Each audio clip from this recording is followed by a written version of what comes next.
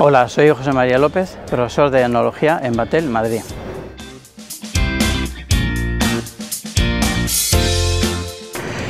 Pues importantes, muy importantes lo son. ¿Por qué? Porque al fin y al cabo el alumno primero tiene que conocer los vinos que se dan en el territorio nacional, conocer muy bien los vinos de fuera de España, para que el día de mañana, cuando estén en un gran hotel o un restaurante con 1, 2, 3 estrellas Michelin, pues puedan recomendar un vino a ese cliente y que el cliente se lleve un buen recuerdo, una buena sensación, no solamente del alimento, sino por supuesto del vino, de ese maridaje.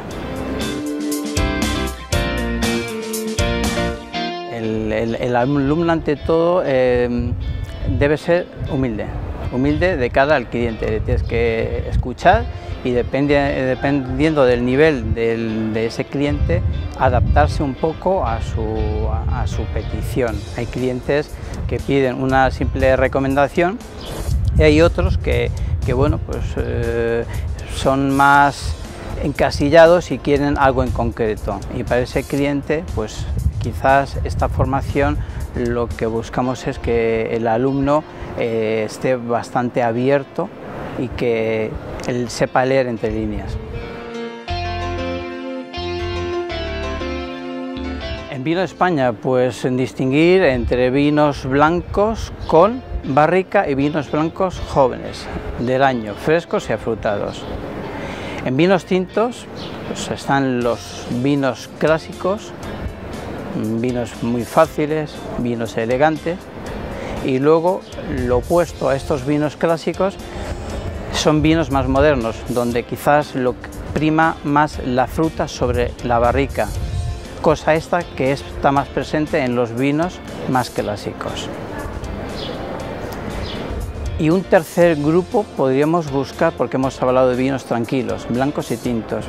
Un tercer grupo podríamos hacer una diferencia entre los vinos espumosos o especiales, es decir, cava y vinos de Jerez. En Vinos del Mundo intento que vean un poco una visión muy a vista pájaro de lo que se hace fuera de España, porque en España contamos con 70 denominaciones de origen. Esto equivaldría a decir que tenemos 70 zonas distintas para elaborar vinos. Solamente en Borgoña hay más de 600, sin contar Burdeos, Champán, Alsacia, y ya si nos salimos de Francia y nos vamos a Italia, pues la cosa se va complicando. Entonces, uno de mis objetivos es que ellos un poco entiendan y que les guste, porque ellos, estoy seguro que el día de mañana serán conscientes e irán buscando información y se juntarán, harán grupos de cata, asistirán a ferias a nivel nacional, internacional, donde todos estos vinos se les ofrecerán para que ellos los prueben, porque sin probar un vino no puedes nunca recomendarlo.